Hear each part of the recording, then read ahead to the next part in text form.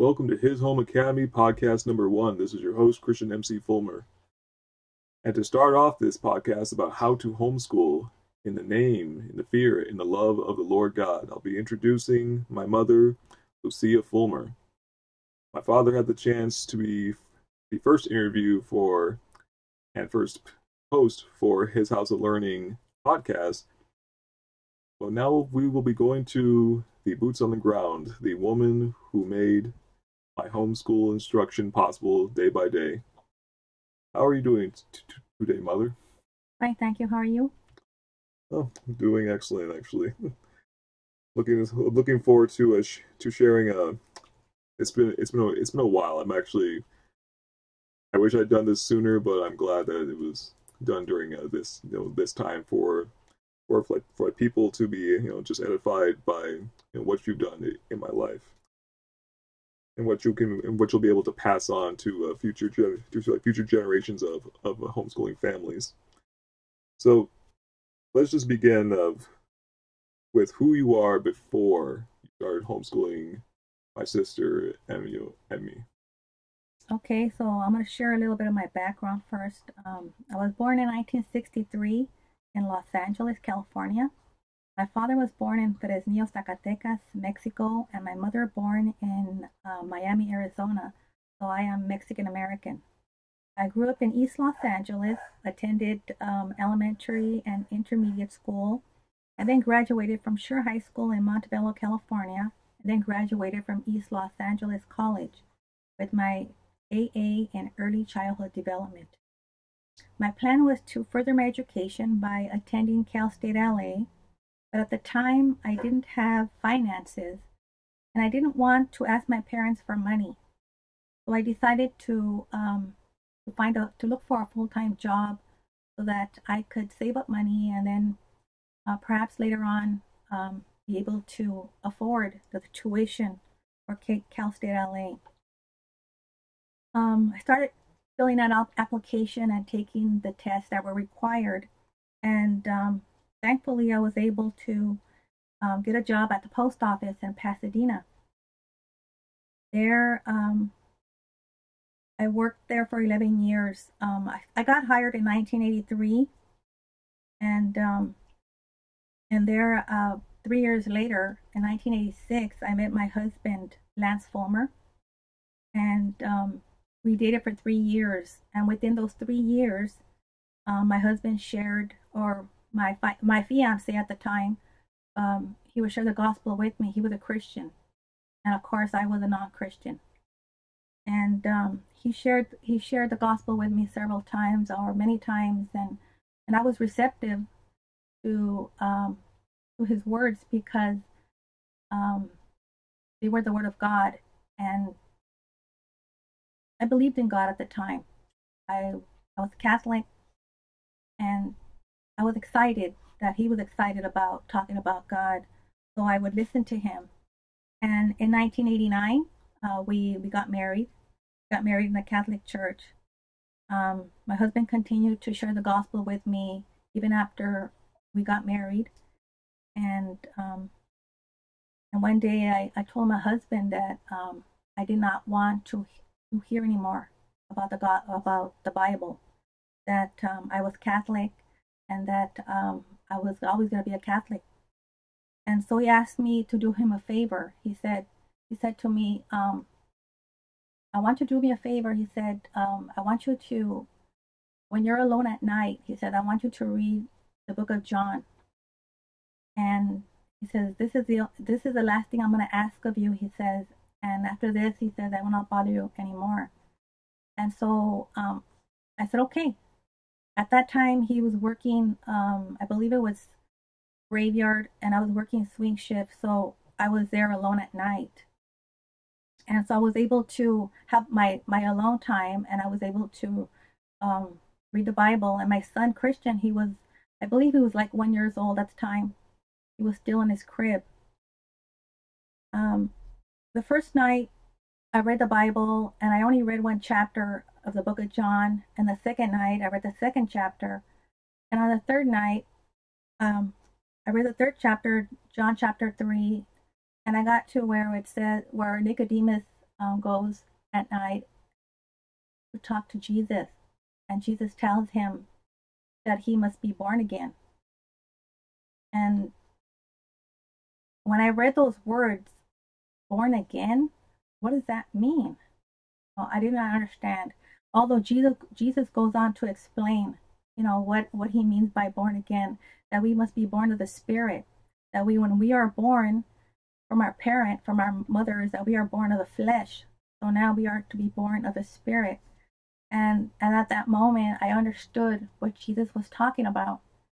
And something beautiful happened that night in that room, to where I remember just almost taking a deep breath and feeling just so refreshed and so new and so excited, and I knew that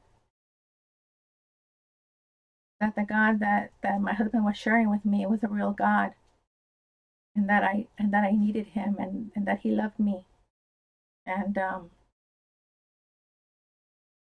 from then on, the next day, I didn't tell my husband anything about this. And I told my husband the next day that I wanted to go to church. And he says, "Huh?"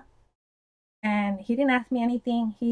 I told him I wanted to go to a church that he had, during the time that he was sharing the gospel with me. I was working at the post office, and at 10 in the morning there was a Bible study, and I was able to listen to it at work on my headphones at work.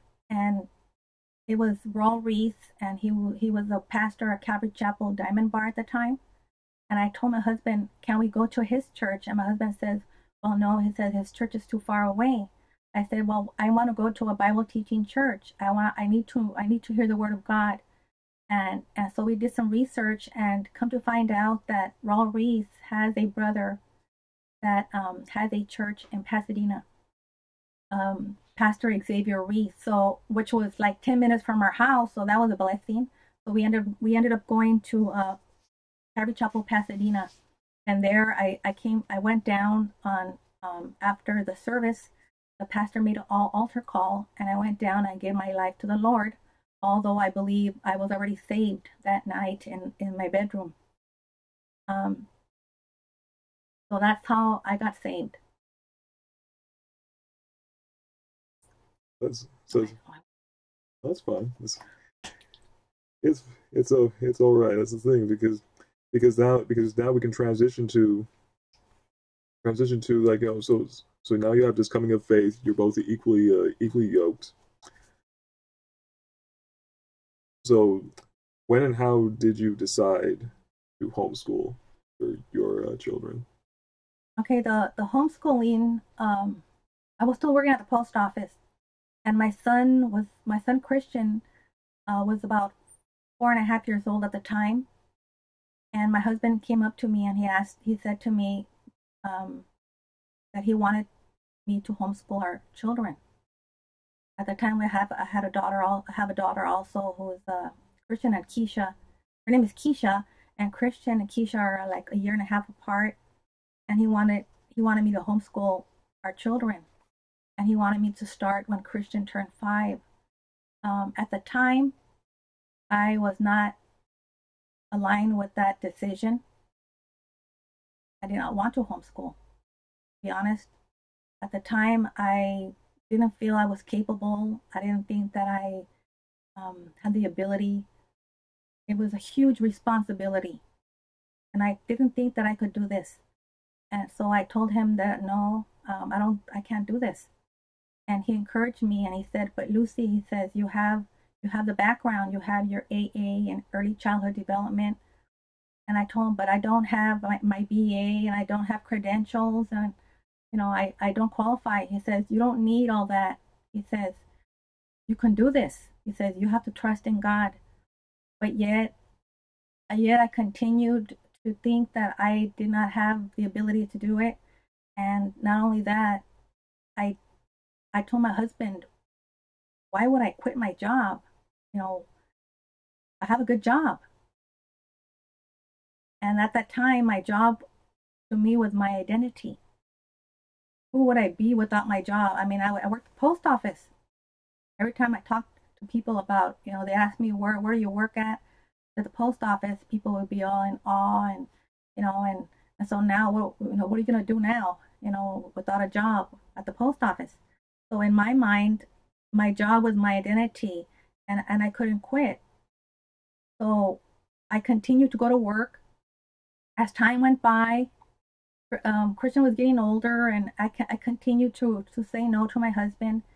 And one day we had an argument before I went to work, and I said to him, no, I remember I telling him that no, I'm not going to do this. And I remember walking into work thinking to myself, well, I don't need to quit. I'm healthy and strong, so I don't need to quit my job. And I remember continuing going to work, and about a month later, I remember going to work that night, and I was reaching up to get a tray of mail up high on the shelf, and I remember feeling a twinge on my back, and after that I had this horrible pain, and every day got worse. And at that moment I knew that because of my disobedience, and this is I really believe this, that because of my disobedience, and because it was God's will for me to homeschool my children, the Lord, I always say this, he put me out, okay, really? He said, so but yet I continued in my stubbornness. I continued to go to work, and my husband kept telling me, Lucy, he says, it's almost time for you to quit. You have to quit to homeschool Christian. And I continued and telling him, no, I can't quit, because if I quit, then we're gonna lose the house. And he says, what does it matter? He says, we're fine. He says, but look at you. He says, you're on your knees at home. He said, you're not even walking on your legs. He said, you're gonna end up in a wheelchair. And I continued going to work, and they sent me to therapy, and the doctors wanted to give me cortisone shots, and it I fell into a depression. It was just a constant battle. And then one day I got home from work, and I was so beat. My body was broken. And I remember getting out of the car and barely making it into the house, and walking into the kitchen and just leaning over the counter.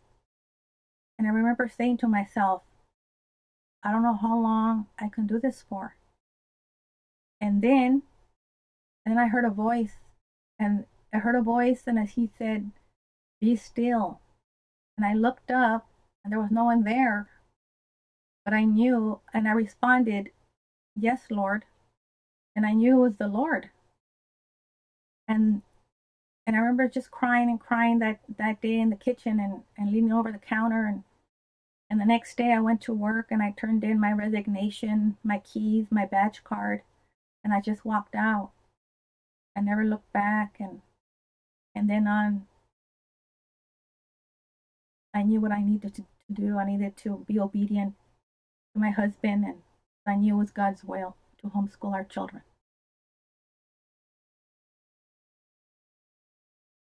That's, and before we get into the more details on how you personally homeschooled us, a lot of people will come up with the assumption that they have to do it alone. But for us, we actually did it in cooperation and collaboration with a number of other families. So who did our family homeschool with over the years, as far as associations and whatnot go? Okay, so I had to do a little bit of homework, because I didn't really remember the first umbrella that we were under. But after talking to my husband, he said we began homeschooling in Pasadena, California, under the Sunland umbrella, and then we continued under the Decayas Christian Academy in San Bernardino, California. So just a quick question: what do you mean by umbrella? An umbrella is almost like you would say it's a school, but they meet in a physical building, and it's a group of parents, all the parents that homeschool, and we all get together there for meetings, or sometimes they have book sales. Um, or whatever needs you might have. And that's and those the people in charge there, they're pretty much, you're under them. And so the way it works is that they take care of all the paperwork. For instance, they have all the information about the children and everything that I'm doing as far as curriculum, and I have to turn in report cards to them. And if I want to have the kids tested, then they set everything up so I can have the kids tested. So it's a great support. So I highly recommend it. You said you were under two Sunlands in Pasadena and then Decayas Christian Academy when we moved over to San Bernardino County. Yes. Yeah. And we were with them for and it's well and that's the thing. Did you start from the very beginning, or was it some months or years after you started homeschooling that you got under these umbrellas? I believe it was right from the gate. I believe you have to be under an umbrella or something for in order for you to be successful. You need the support because you need to know what to do and how to do it, and those people are there to help you. They support you, encourage you, and help you along the way. And I would definitely agree because I remember doing all kinds of activities and field trips and whatnot. In fact, we even did sports Yes, with them as well. sports. Yeah, sports with them as well. I mean, there's not as much variety as you would at a regular school, but then I would say, to me, I mean, I enjoyed it when anything that we did with them. I remember my first sport was bowling, and then the last one I played was track and field. Track and field, and yeah, so the camaraderie is there. I mean, there was a Awana club. We did field trips to like museums. I remember the San Diego Zoo, Yes. and there's also all kinds of. I mean, for a time we visited, was it like a farm or a ranch? Yes. And there was all kinds of activity there. Like pet shows and presentations, and yeah, it was. Yeah, I'd say and really we didn't do things with them that often, but it was often enough. Yes. And that's so I would say hands down when people told I remember before I started junior high, I remember some people would say, "Oh well, I don't know why you're homeschooled because then you're gonna lack socialization." And of course I'm thinking to myself, well, first off, I'm going to church regularly and being a part of ministry and whatnot, so there's that. And secondly, and I've actually grown up and learned with like the same people, I guess, in like, this intimate group for years. Right. Right. So So you do develop relationships. I still value them. In fact, I've actually thought about it and prayed for some of my former classmates, if you will, from the previous years. I really hope and pray that they're doing well now. But let's get into more the brass tacks. So oftentimes with people, for one of the aside from the whole social aspect, there's also the challenge or the seeming apparent challenge of age difference. Because like you said, Keisha and I, were a year and a half apart, so that's more than just one grade. Mm-hmm. So in regards to multiple children of different grades, how did you homeschool? Homeschool with this, and generally, and how from like pre-K until about middle school. So just anything in particular that you did just to make the adjustment for both of us. Um, when I started homeschooling Christian in kindergarten, and Christian was 5 and Keisha was 3.5. So while we were homeschooling in the kitchen, Keisha was also in the room also with us. So she was sitting there paying attention, and also she was involved in some of the activities that were given to Christian. Also, we spent a lot of time at the library, at least every other week, checking out like 20 or 25 books. And we would go home and we would sit on the bed, read the books out on the bed, and the kids would choose a book, and then I would read it out loud. And while I read it, I would point to the words, and Keisha would sit on my right and Christian would sit on my left. And during that time, what I noticed was what time, as time went on, I can't remember how much time had elapsed, but one day Keisha said to me, Mom, I'm going to read to you. So I said, okay. And I thought she was just going to play read. And no, she actually was reading the words to me, and I was really blown away.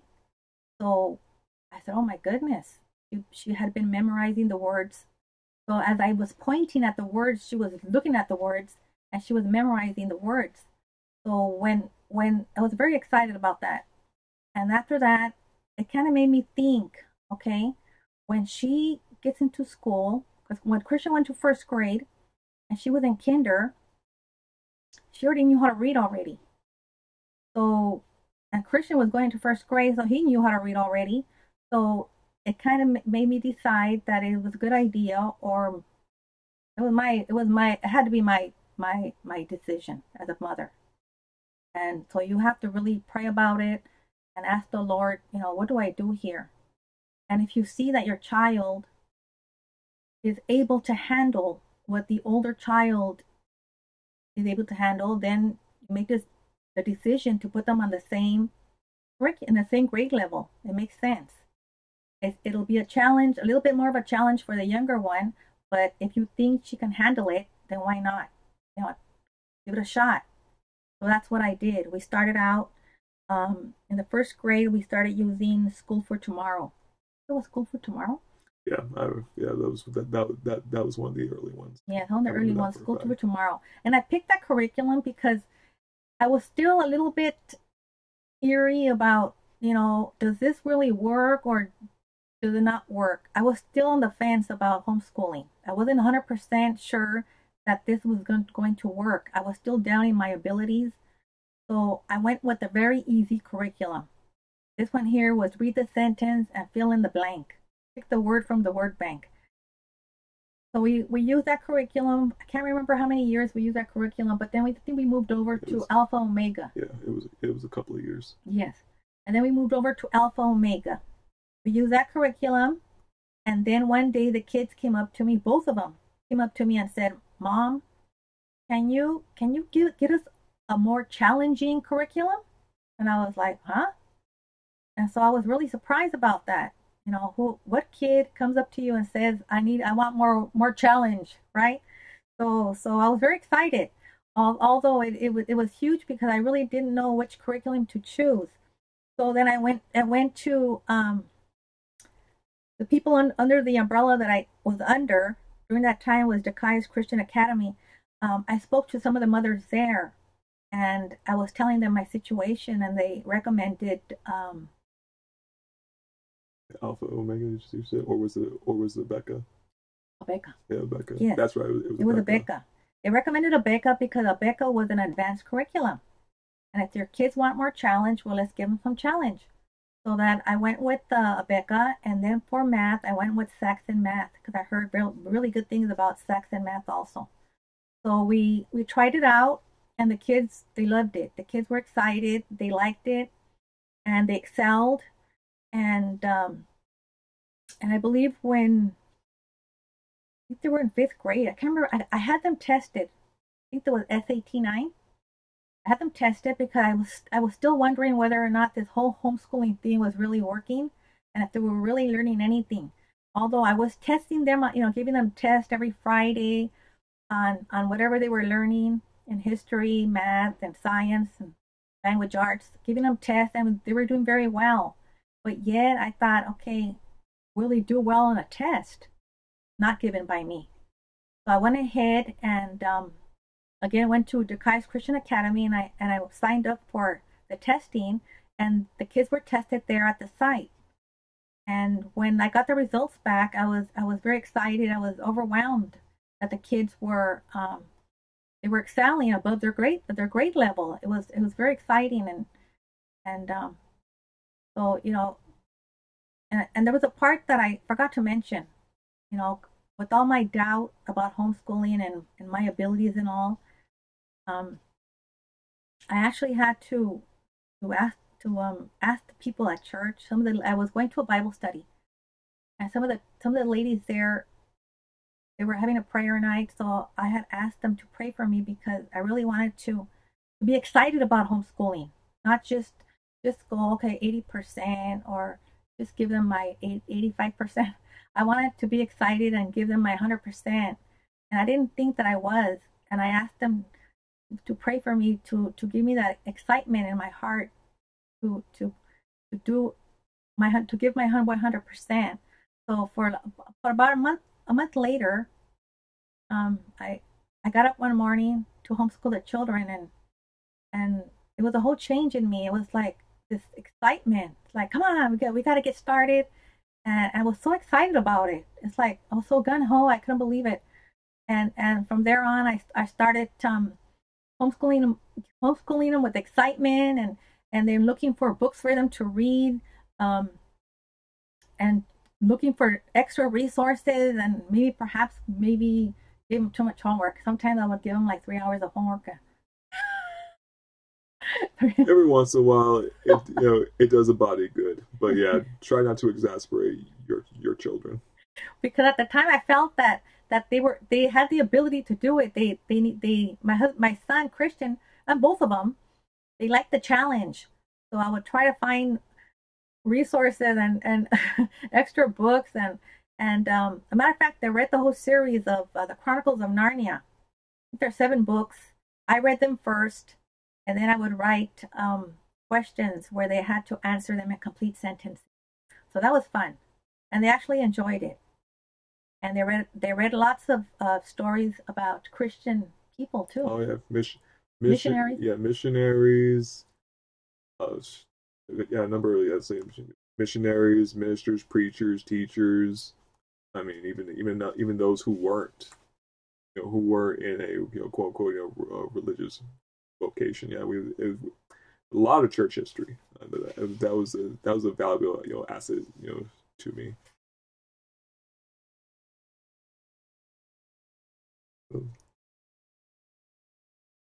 So that's the thing. So looking back, could you have continued effectively into high school because of I ended up going into a private high school, and Keisha started 8th grade in the same school, of course, different part of the campus. And I believe that's because, as far as we were that at the time, that was the best option for us.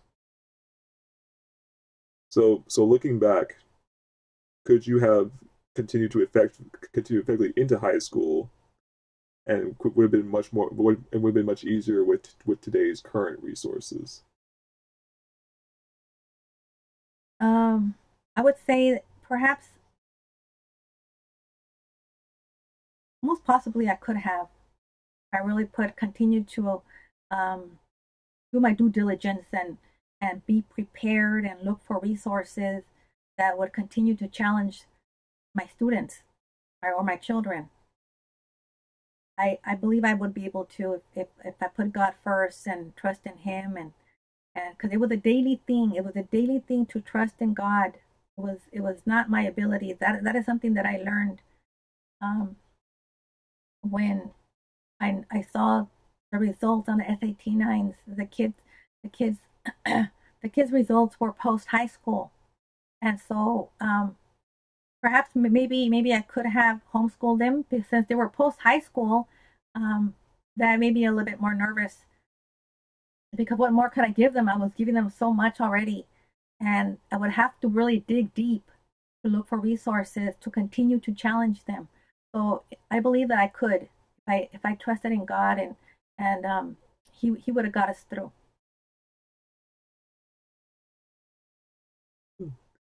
Because that's the thing. Back in the day, even I think with the resources, like looking back on it myself, with the resources that were available, it was possible. It just would have definitely been less user friendly. But I definitely say today it's much. Not when I say easier, I mean because there's more to work with. It's just as far as finding it. and then using it, appropriately. I mean, there's like online schools, courses, co-ops. There's and there's even now even I mean there's just more products products available. I mean there's a number of curriculums now where you can actually directly from the publisher or an associated or associated vendor, you can actually get tutoring in those subjects. So I mean, so we're talking about for the sciences and the higher math. So back then, would have been possible for me. I'm pretty sure it would have been, but I'd say definitely to today. It's today parents, you can still keep your kids at home and still be connected with other people and still have like just a far above average education. Really, one that's I really the key thing is what I missed about being homeschooled when I went to the private school is, well, three things in general. One, I realized, wow, it takes under the system it takes way more time because normally we were done with everything. I'm talking about if I were just to start from classes and homework, I'd be done by 2 or 3, and that was like, and that would be for secondary. So by the time people are getting out of school, I'm already done with everything. Of course, I've spread it out because that's the thing. I had other things to do / time to do it. So that's another thing too, is time, is the greater degree of flexibility with me with my hours. But I'd say to top it all off is just the warmth and the intimacy of just being at home, and even with those small circles, who you're learning and growing alongside with as well. Because I had valuable friendships and relationships at my private school, but I definitely say it's a major switch. It's not as close as with my homeschool umbrella. So that's my 2 cents on that. And to conclude this interview, so what are the three takeaways you really want people to know, particularly homeschool parents, before we close? So I wrote down 3 important reasons that I believe that it's vital for a parent to homeschool their children. Your children will receive a God-honoring education built on the foundation of God's Word, which is so important now. The children need God. We live in a godless society, and the children are lost, and they're looking for truth. And as parents, in Psalm 127:3 says, as parents, it's important to remember that children are a heritage from the Lord, and we are entrusted to be good stewards of whatever the Lord has blessed us with. So God commands us to teach our children His commands. So we need to remember that our children should always come first, and not our jobs and our careers and our hobbies, because we have to stand before the Lord one day and give account. So we need to remember that the Lord loves children. And so we need to love our children by teaching Him His word and His ways, and so they can be obedient when they grow up and they won't fall away. So the second reason is, as children develop, their worldview is constantly being shaped by what they are exposed to. So if your child is constantly exposed to worldly views based on man's word and not God's word, then this will affect how they view the word. They will start believing they came from an ape, they are more than 2 genders. This leads to complete disobedience to God's word. So you need to remember that their worldview is constantly being shaped by what they are exposed to. So if they go to a public school, they're going to pick up all these weird and worldly ideas from their classmates, from their teachers, and then they come home and they hear you talk about God and the Bible, and then there's going to be a lot of spiritual warfare. So you have to be ready for this. And so I think it's important that if you keep your child at home, you're able to have that control, to not control them, but to be able to control that part of their lives and to help them to understand the truth that God loves them and God is true. And the third reason is by taking charge of their education, we can help provide the structure necessary for our children to live in this world, but not to be conformed to it. Romans 12:2. Oh, thank you very much for those edifying words, and may this be encouragement to parents as well as students, particularly those who are older, that you may just, and wherever you're at, whether you haven't started homeschooling or you started recently, or you're some years in, or you're a veteran, I just really hope that this was uplifting to your soul, to your mind, and your spirit, just to press on in Jesus Christ. All right. No, can I say a few more words? Yes, by all means. Yes, I also wanted to reiterate that that to remind you that it's not your ability. It's not you. Like I kept thinking that I was not able, that I didn't have the college education, that I didn't have the credentials, that who am I? I don't know very much. But if you are willing, because the Lord knows your heart, if you're willing to do this, to sacrifice your job and your time for your children, the Lord will bless you. He will lead you. He will show you. He will guide you. He will provide for you financially. The Lord showed himself in so many ways to us while we were homeschooling. I quit my job for 9 years to homeschool my children. And I thought, well, we're going to go broke. We're going to lose a house. We're going to lack this and that and the other. But no, we had more. We had more than we had when I worked at the post office.